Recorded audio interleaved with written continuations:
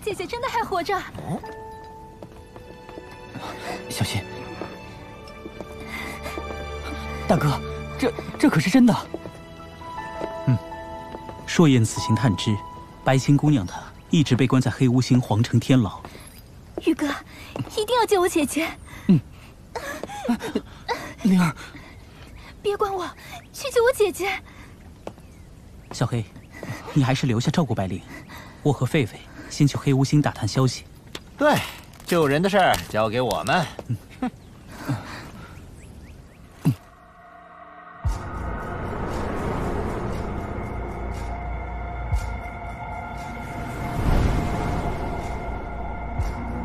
这里守卫如此森严，救人只怕不易。哎，大哥，咱们直接打进去，救了人就跑。行吧。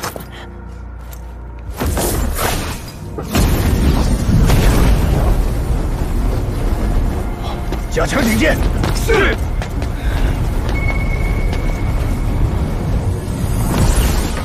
放心吧，这里可是鹏魔皇陛下亲自设下的禁制。若是有人擅闯，那真是自寻死路。守卫如此森严，就算你我冲了进去，恐怕也很难救出白星姑娘。我们还需从长计议。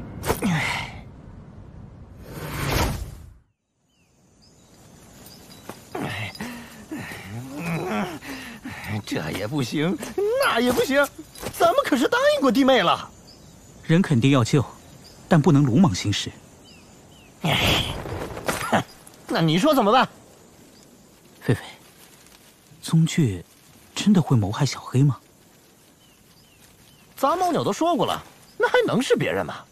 哎，哼，你提起这个正好，就算救不到白星，咱们也不能白来一趟。嘿，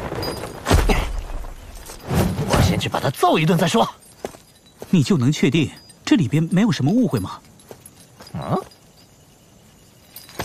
误会？什么误会？宗倔与小黑并无仇怨，在凡人界时，他见小黑也是禽类神兽，还显得非常亲近。这倒是。而且，根据我对宗倔的了解，他也不是那种心怀龌龊之人。最关键的是，要是宗倔一心要斩灭小黑，那白星怎么可能活到今天？况且，宗倔知道蓝叔的厉害，谅他也不敢与小黑结仇。对。他那把战刀还是我师尊送给他的呢。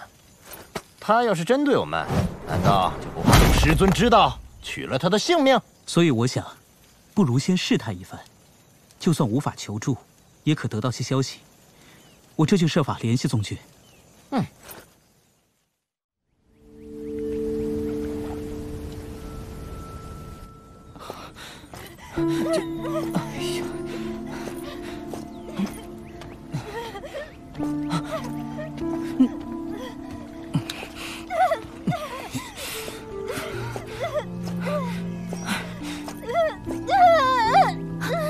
白灵姑娘，快了，再坚持一下。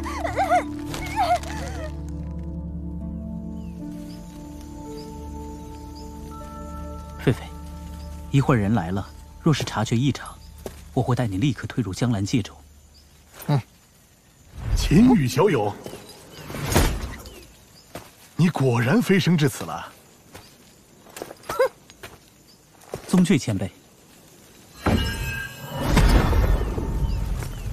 以后叫我宗倔即可。如今你二人实力已远超于我，我可不敢妄称前辈啊。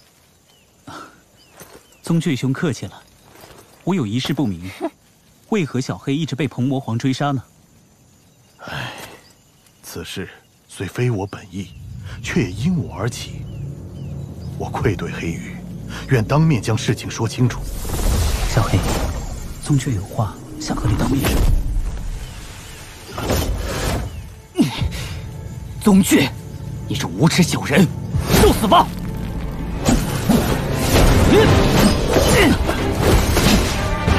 黑羽，且慢！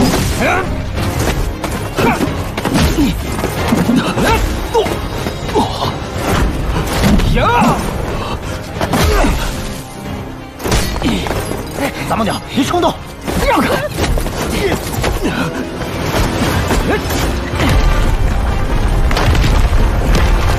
小黑，这其中肯定有什么隐情，你冷静一点。冷静！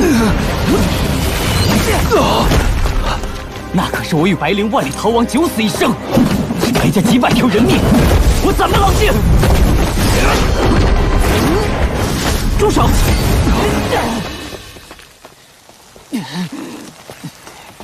小黑，今日我将宗倔叫来，是为了商议救白星之事。你要想救人，就一定要冷静下来。咱们先把事情说清楚。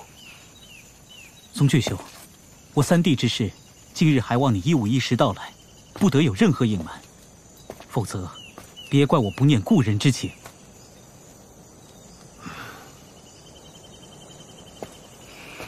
大牦牛，我也觉得这宗倔不太可能要杀你，还是问清楚的好。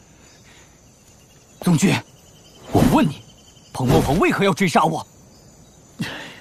黑羽，我真的不知道陛下为何要追杀你。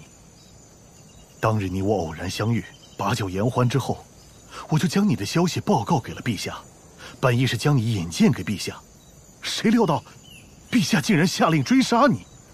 到现在，我都不知道为何会如此。你将当日情形仔细说说。我记得当日告知陛下，黑羽应该是人间飞升而来的变异超级神兽时，陛下当即脸色大变。还有，我说黑羽拥有传承技艺，其中许多身法是彭族所特有的身法。由此，我还向陛下询问过黑羽的出身来历，谁料陛下却只对我说了一句话：什么话？这黑羽和你没关系，你无需知道。大概就这些了。大哥，那彭魔皇听到杂毛鸟的来历后，就脸色突变，这是为何？那彭魔皇说，这黑羽和你没关系，你无需知道。言外之意，小黑和彭魔皇有关。而且他敢说这话，这就表明一点：彭魔皇对小黑的身世知道的比宗倔兄要多。对，如此说来，陛下其实是知道黑羽来历的，只是不愿让我了解。对了，宗倔兄，此番找你前来，还有一事。可是白心。对，听说你在彭魔皇那里十分受重视，我们就是想让你帮忙救人，你就说帮不帮忙吧。当然帮。其实白心是陛下安排的诱饵，只要黑羽兄不被抓到，白心就不会有事。我担心，若是贸然前往，救人不成，反倒打草惊蛇。我被责罚倒是无所谓，可就怕反倒会暴露牵连了你们。凭你们的实力，只要被陛下见到，逃都逃不掉。宗倔兄坦诚相谈，足见坦荡。